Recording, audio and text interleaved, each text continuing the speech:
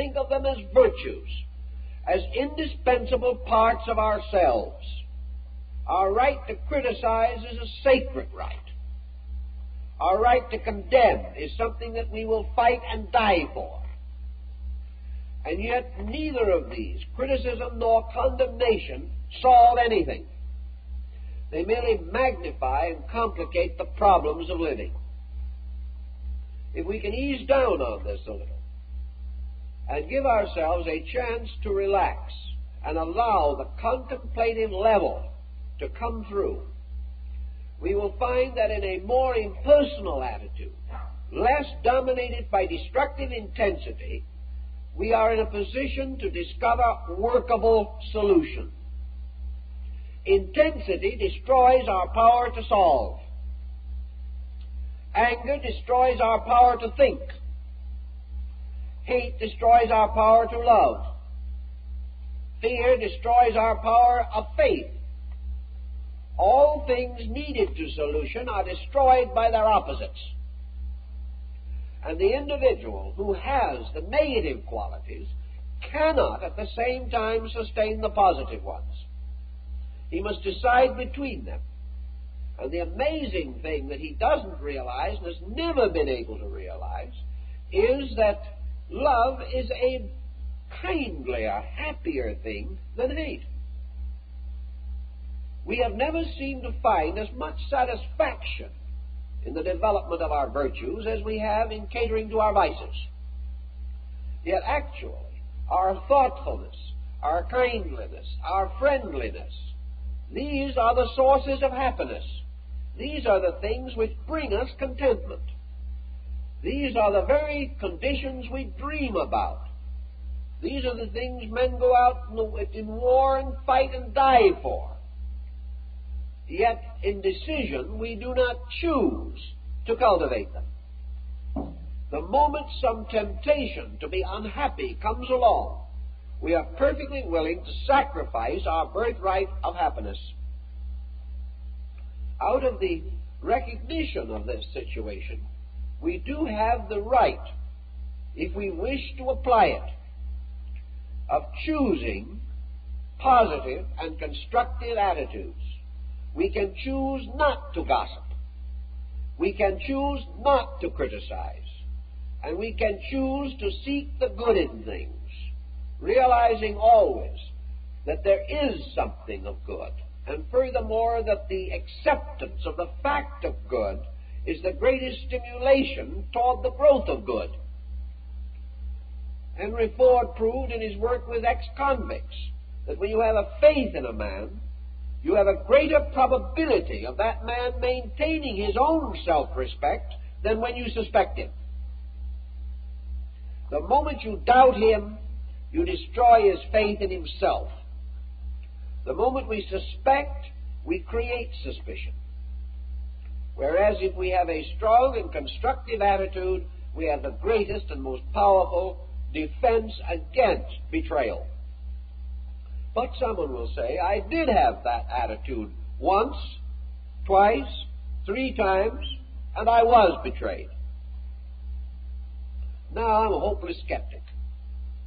I've done things for people, they've turned around and stabbed me in the back. There are a large number of cliches bearing on this point, but we don't need to repeat them all. But the answer again lies in man's ability to detach himself from the things he does. Almost always, when we are so-called betrayed, we are offended. First, because we feel that our own judgment has been wrong, and that's an intolerable situation in itself. We can never forgive the individual who has proved that we are wrong, if it is only by failing us in some emergency. Furthermore, we become attached to the things we are doing.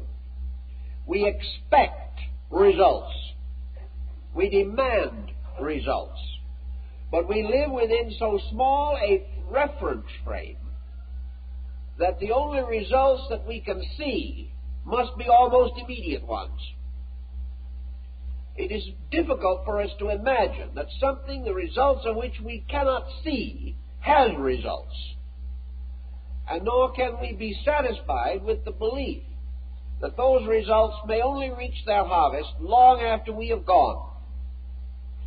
We must have the proof of it right now.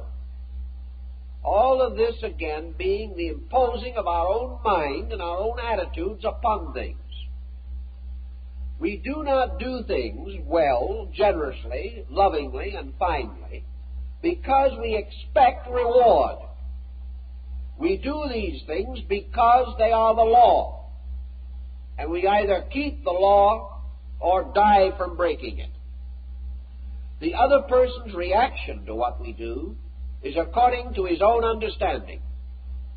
We are not responsible for his understanding, but we are responsible totally for our own. And if 5,000 persons fail us every day of our lives, that is no excuse for any human being to become cynical. Let's face it. Because we must live with ourselves. And if we do not believe in cynicism, then the failure of other persons cannot make us do that which we know is not right. The moment we permit ourselves to fall into this error of being discouraged, it means that our faith in value is not great enough. This evidence, by the way, is not so remarkable as we might first assume. There are very few persons who have not been given indications of gratitude. There are very few persons who have done great things over a continuous period of time without recognition. There are very few persons whose kind deeds have always gone awry. What we generally again do is promptly forget the kindnesses that have been done to us, the gentlenesses which have returned to us, and when 50 persons are grateful and one is not, that one is the only one we remember. If we look back over our lives, we will realize that we have not been the continuous victims of ingratitude. We have been the continuous victims of our own attitude toward it. We have willingly and willfully rejected the kindnesses which we should have appreciated in order to nurse the grudges we should have forgotten. Thus, regardless of how we approach it, as Henry Ford found out with the criminals or ex-criminals that he took on parole and employed and placed in positions of responsibility, every one of them did not live up to it, but the majority did. And it would be quite possible to build a philosophy of life upon the one who didn't. But that philosophy of life would be wrong, because it would forget the dozens and hundreds who proved themselves trustworthy in every way. The same way, if we are negative and recognize and remember only negation, we can prove it, but the proof is not valid, because it is a proof based upon a minority incident. It is the magnification of a particular, whereas the men who did respond and did come through represented a generality, a larger group, and their testimony, 99 to 1 perhaps, is the more valid. And in life, the hundreds of good things that have come to us are more valid than the few unpleasant remembrances that we cannot get out of our systems.